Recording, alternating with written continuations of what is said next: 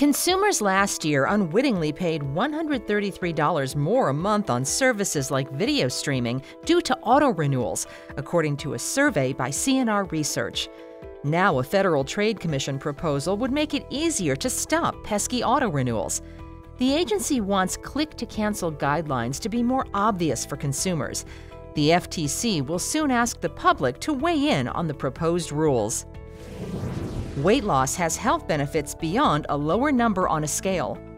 Losing weight decreased the risk of cardiovascular disease and type 2 diabetes for at least 5 years, even if some of the weight was regained, according to research reviewed by the American Heart Association. The study involved people with an average age of 51 who followed an intensive weight loss program. Being overweight and obesity were responsible for 2.4 million deaths in 2020, according to the American Heart Association. That's your AARP Minute. See you tomorrow.